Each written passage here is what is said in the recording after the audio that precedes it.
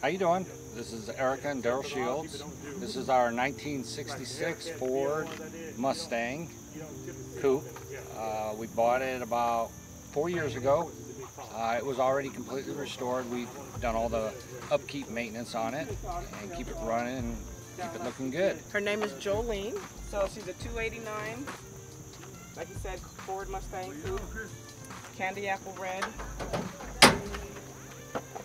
All original. Original. We've done all the upkeep maintenance. In other words, oil changes, any kind of repairs, we've taken care of. Well, it was already restored when we purchased it at Street Side Classics. She's garage kept, so she doesn't stay outside. So just to maintain the restoration of the color and stuff. About the only thing kind of really needs to be done as far as paint wise, just like maybe a little buff job. It's because it's been a minute since she had a buff job. Keep her nice and polished, clean. Take her out every now and again, get everything running and flowing, take her to car shows. Yeah, that's pretty cool. But as far as kind of paint protection, you guys did some vinyl in it or ceramic coating, something like that? No, just some standard waxing, McGuire's wax.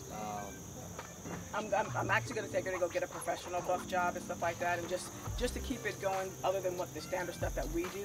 So I want to do a professional just to make sure that we have a little bit of swirl marks on there, but I want to just about buff those out. The oil changes, they're a little more expensive because we have to use components that are original.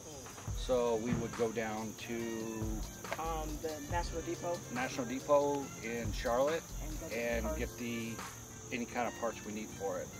So if anything breaks, that's where we usually go to get it. Yeah, it's not like we just go to the store and get an over-the-counter some product. We want to make sure everything is original to this specific car so nothing goes wrong and we keep her going as long as possible. The maintenance on it's not bad though, because we don't drive, it's not a daily driver.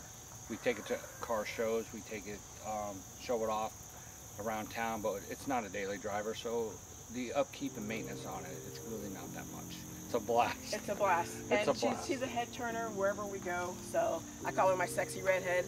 So, but we did do some modifications in the trunk because it didn't come with the stuff that's in the trunk. So this is what it would have looked like back then with the plaid lining. So got the plaid lining just to make it look really nice, and that's the standard colors and the pattern that came, you know, back in the day, matching little bag and stuff like that. We call her Jolene. You want to hear her start? Oh yeah.